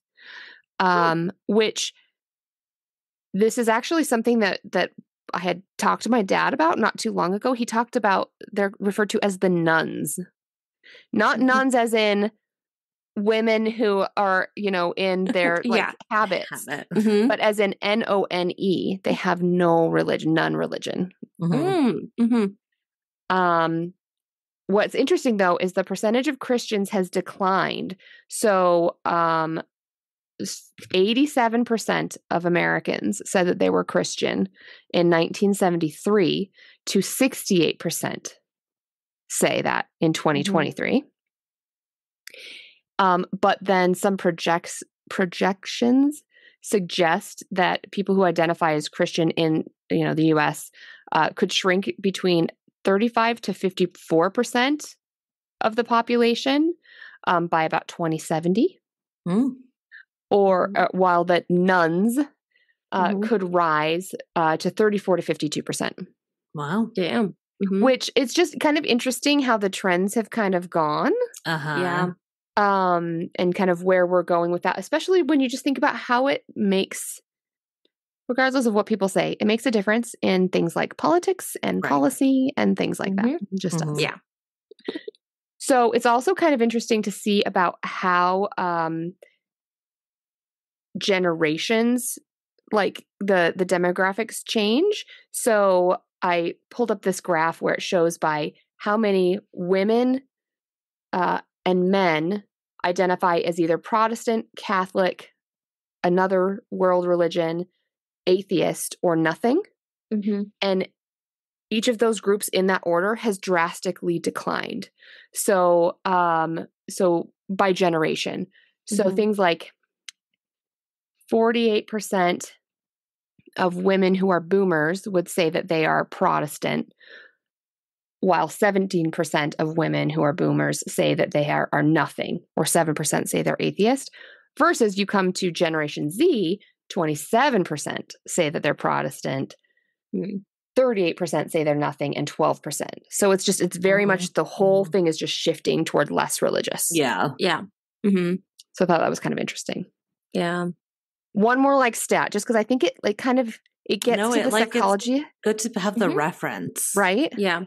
So what I thought was actually really, really interesting is the mean age of the 10 youngest religions in the United States. So this is when you take a religion and you look at their age, which religion is young? So not the youngest, but Mormon is in the top youngest religions in America. Right. But not the youngest, actually. Their mean age is about 44 years old as of 2020, 2022. Whereas things actually it does say that Christians are even younger. Interesting. Well, but Christians, that's such a wide. big. Yeah, that is interesting. So Mormons, their mean age is 44, whereas atheists' mean age is 43. But agnostic mean age is 43 as well. Yeah. I mean, that's not shocking. Look at Utah's population, right? Where it's it's always so young. Yeah. It's that's. So part of why I went down that rabbit hole is because what I was thinking about for Hugh Grant's character, Mr. Reed. Mr. Reed. Yeah. Oh yeah, Mr. Reed. Reed. So good. I like the dad jokes in this. So I feel like it was kind of interesting because I wondered, what was his history like? Was he religious when he was younger, and as he's gotten older, this has developed? Because when you look at psychology, technically, people tend to become more religious as they get older, specifically women. So when you become a little bit older, a higher percentage of you tends to be more religious. Interesting. So regardless of your beliefs or not, I'm just going to talk about in general, no judgment, but why would people believe in religion versus not? So some cognitive tendencies as to why you might believe in religion. People tend to want to see patterns and intentional designs, even if something is chaotic. So let's take the butterfly on her finger for an example. If that was real, Could it be that some random butterfly just happened to fall on her finger? Sure. Mm-hmm. But if you want to see a pattern because you want to believe that a loved one is coming to give you a blessing or something like that, you're going to see that pattern, even if it's just a random butterfly. Mm-hmm. Humans tend to do that. Yeah. So typically, if you have the cognitive tendency of being a little bit more intuitive, you will more often be religious, versus if you're the type of person that's a bit more analytical, you will tend to be less religious. I'm a little bit more analytical. Mm-hmm. And another cognitive tendency is if you sometimes limit the exposure to those who critique you. You can kind of live in your own bubble. Now, this is a thing that I think happens, religion aside. Like with social media, we all live in our little like information vacuums right now, where you kind of limit people's views that oppose you. I mean, the algorithm is going to show you what you want to see. It's real. The algorithm is real. Oh, yeah, for sure. And it's going to show you what you want to see. That's its job, is to keep you happy, so you keep going there. Yep. But I would say from some of my experiences from things in the church, it's a little bit, even before things like social media algorithms was like that, on, this is something that's going to kind of critique the church or challenge the church. That's not something we even are going to look at, because that doesn't follow what we think. So it helps reinforce those beliefs. Yeah. So also, people have psychological needs that religion can help or kind of feed, I guess. One is giving reason. So instead of just the world being chaotic, there's reasons for things. And it can be very emotionally and intellectually comforting. Religion can. It can help you understand your place and give meaning to your existence. Because, that's a really scary thing if you think of like, nothing matters. Yep. But it can really help give that comfort and also a sense of meaning. And also, religion can give you really great social connections. It can help you bond. It can help provide a sense of community. It can provide a lot of psychological benefits like structure, purpose, moral guidance. It can also give you this sense of safety, because especially if you believe in an eternal afterlife, so LDS people believe they'll live forever in the afterlife, with the family they've created. Well, that's awesome, because you don't have to stress about dying, because you're going to live forever anyway. So some studies I found suggest that LDS members have lower rates of depression, anxiety, compared to other religious groups or non-religious groups. I have an opinion on that statistic, but so here, on the other end, the idea of perfectionism in the LDS religion is huge. And in other studies, that has shown to lead to some pretty intense body image and social comparison problems that are very damaging, especially because of that pressure to conform. So it kind of, I think, depends on you and how you fit in the religion. It can have lots of benefits for some people. It can have some damages for others. Okay, so physical benefits. Some studies show that prayer and meditation, and I actually pulled out my old psychology books. Like before, I used to do that when we first were starting, and then I kind of just got to online, but I actually pulled them out again. And some of them talked about how prayer and meditation is associated with a higher lifespan in people. And it's hard to tell if it's causation or, correlation. But it could be that it reduces some stress hormones and builds a stronger immune system, because you are, again, with this, having this sense of purpose and community. I mean, meditation, is helpful. Like I could see that. I believe that. I mean, the Buddhist has been doing that for a long time. So yeah. So there's definitely benefits to it. So for the Mormons specifically, they could have health benefits to their religion because, they don't drink. Right. Or smoke. or smoke, and they're wanting to treat their body as a temple. It could lead to, you physically, you work out, you try to keep your body looking great. Now that also can be harmful with that idea of perfectionism, but it can lead to better health in general. You're treating your Other body than like all a those temple. freaking sodas. Yeah. And all the Botox. You can get the sugar-free ones though. Yeah. Yeah. I also thought physically another benefit to their religion could just be, it's keeping their culture and society alive because, you have so many kids that, physically is going to ensure your survival. Yep. Yeah. So some personal history onto why you might be religious versus not. It's just, the culture you have grown up in. Your family. So it can, if your family is a certain religion, Mormon religion or another one, it just gives you that cultural immersion, and it can really just put these deep ingrained beliefs in you that, if they're helpful to you, great. If they're not, they can be so hard to overcome because it's something that has been in you and surrounding you and all of your family for so long that it's just like super, super deeply there. And it becomes a part of your core identity. And I feel like especially we get to that in this movie. There's a lot of social reinforcement in churches to continue to do the practices of the church and believe.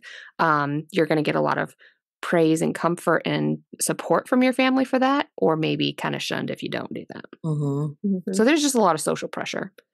Yeah. And then, you just have these personal experiences that then, if they're interpreted as religious, they reinforce it. So I feel like in this movie, especially, like they just did such a good job of showing that right from the get-go.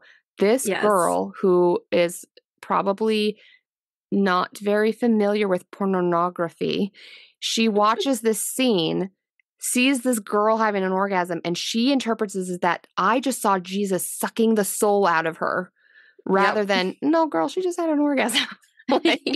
Right. So because your religious belief, she took that as reinforcing, I know now God exists and this is the right religion. Which is just like someone else seeing that from a different lens is going to interpret that so differently. Yeah. So I'm not going to like take a stance on it either way. I'm just going to say that's why some people might be religious. Here's your psych. Yeah. We're not here to tell you what to do. We sure aren't. That's not what we're here for. We sure aren't, you guys. But we can share our experience. Amen. Okay, so for some fun facts, this is a very new movie. Right. As we just talked about. So not as much is like out and available. So I found a few from just, I think the writer, producer, director, like the little duo did like an Ask Me Anything on Reddit. And then I like watched a couple interviews. So not as many fun facts today, but I'll go through a few. So one, I feel like I've seen a lot that this is Hugh Grant's first horror film. It's technically not. He was in this like kind of B-movie horror film called The Lair of the White Worm that came out in 1988. I think it was one of his like very first movies. In an interview, someone mentioned it like, oh, this is your second horror film. And he was like, I think the only scary thing about that was my acting ability back then. So that's amazing. It's not coming with high praise, but there's another one out there. They will be referencing that later. Yeah, The Lair of the White Worm. Let's see. Oh, one small thing, because we talked about like how accurate, the movie is.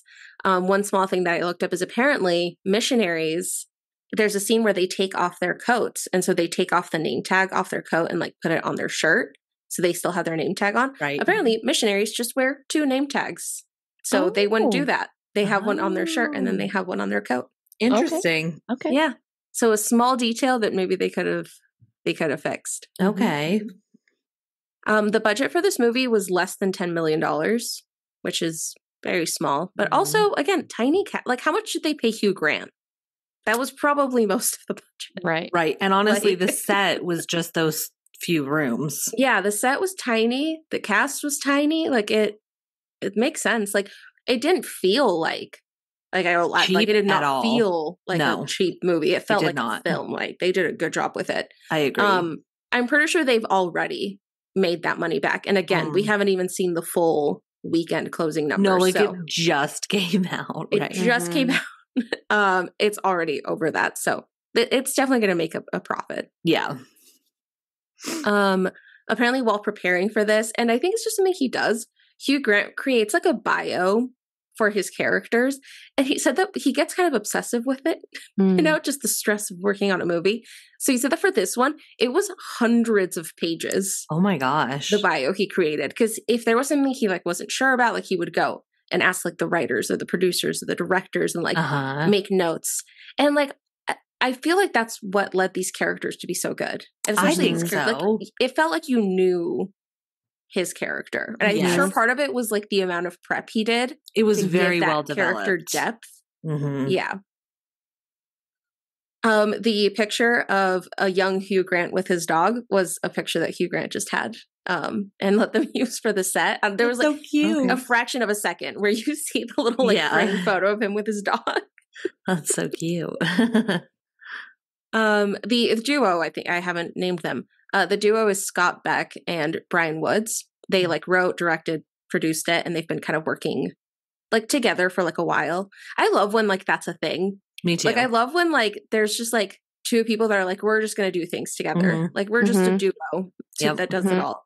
But they wrote the original screenplay for A Quiet Place. So they sold that screenplay. Okay, cool. Okay. So we they've been doing other stuff. Let's see. Oh, from the Ask Me Anything, they did clarify that like they wanted the ending to be ambiguous because obviously people have asked like, what were you hoping the ending would be? And they were like, we wanted it to be ambiguous. That was the goal. It was like leave it up for interpretation. Right.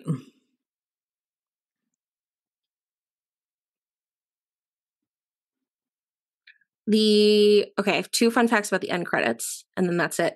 One is the song at the end of the movie is Knocking on Heaven's Door, and it's Sophie Thatcher, the actress who plays one of the missionaries. She's the one singing it. Really? I didn't realize she's also she also like sings, like she's also a musician. That's cool. So again, we talked about it, but there's a big monologue about iterations. And so they felt like that would be a fun way to end it, was like have a song be related, covered by someone else. Because Laura and I were saying like, oh, they should have been playing the Lana Del Rey version, but then we were like, I bet they just like couldn't get it, so they had to thought do about it. Else. That was one of the ones they considered. Okay, but then they figured it's like, well, we have her; she's willing to sing the cover of it. No, I like that. So that's why they ended up going with it. But they did think about doing the Lana Del Rey. Because that's what I was the end credits. I was waiting for that. Right. And then the last thing, which I didn't. So what did you guys wait through the end credits? Yes. So one thing that was in the credits that I didn't actually notice when I saw it, but there was a statement in the end that said no generative AI was used in the making of this film. We talked about that. We did notice that. Yeah. Yep. So that was them just being like, hey, we're just going to make this clear. And I would love if movies start doing this. I love that. Because there have been some movies that have come out recently where it's like, that's AI. Yes. You can tell. I love that they stated that. Yeah, me too. And I just, I loved it. It was their idea to put it in. This is an A24 film. A24 was totally cool with that. Nice. Like, absolutely leave it in. So yeah, I love it. One thing that I thought was interesting is like I did see like little clips on like reels, like not official previews, but everything that I saw, they only said, "Hi, we're so-and-so from the Church of Jesus Christ." They did not say of Latter-day Saints in the previews in any that I saw. So like when I went into it, I was like, I wonder if they're making it that it is LDS or if they're trying just to leave it like ambiguous. But then immediately we saw that, oh no, they are calling it LDS. But I just thought that was interesting. It was interesting for the trailer. Yeah. Because it's like they didn't have to be Mormon for the movie to work. Right. But it worked with them being LDS. Right. You know? Yeah, totally.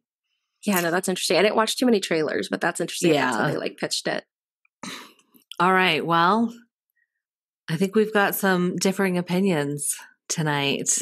So I'll be curious to know how you feel about it. Because on Spooky Sips, we don't do stars, we do sips. So out of 5 sips of wine Or Diet Coke. or with blueberry. Diet Coke, Whatever you're sipping on. Or blueberry whatever pie. yeah, or blueberry pie.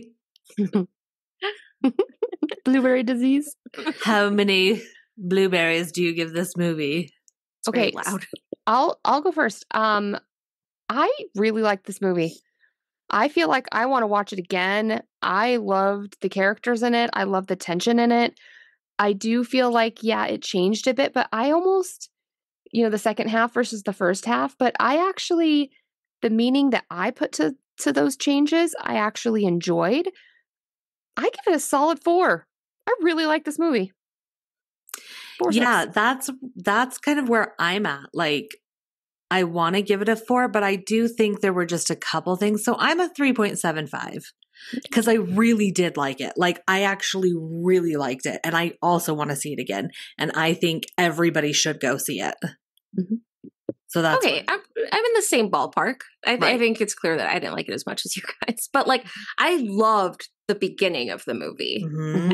I loved more than the first half. Like it's just the end that I think kind of didn't land for me. And maybe part of it was like my own expectations of like where I wish they would have gone.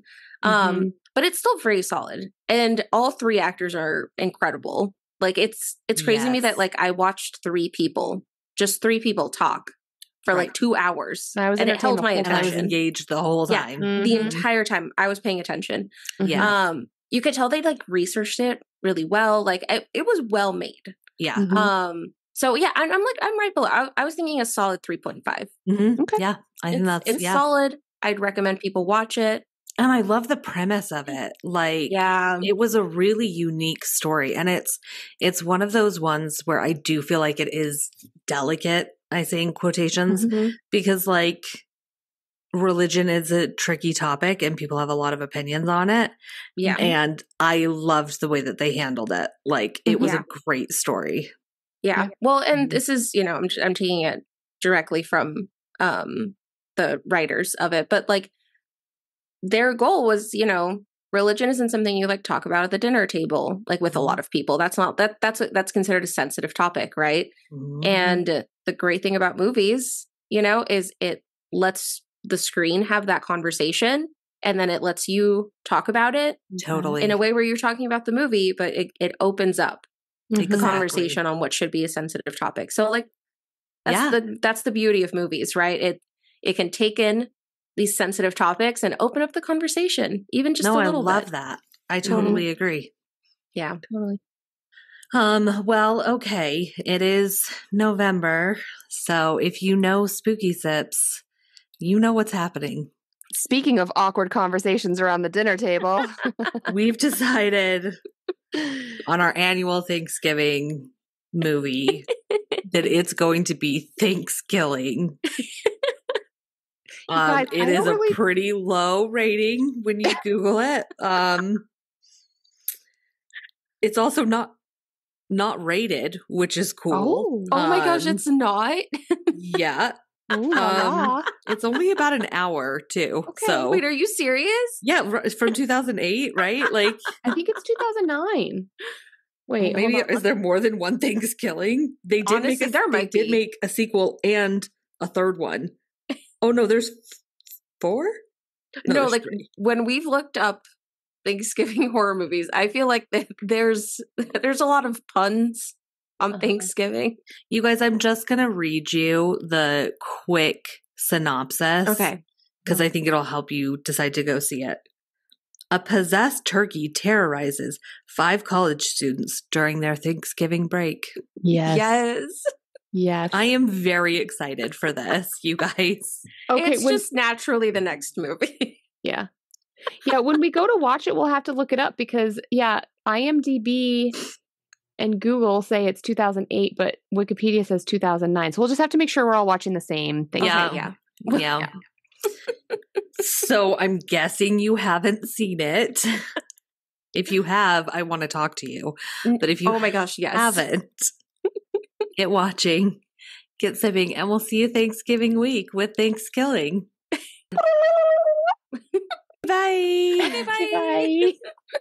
Thank you for listening to Spooky Sips. If you enjoyed this episode, don't forget to rate, review, and subscribe wherever you're listening. To stay up to date on all the spooky things we're up to, follow us on Facebook and Instagram at spookysips_podcast. And if you want to help support the podcast, consider buying us a coffee, or really a cocktail. We are completely independent, so every little bit goes a long way to keeping our podcast running and improving. Thanks again for listening, and we'll see you in 2 weeks.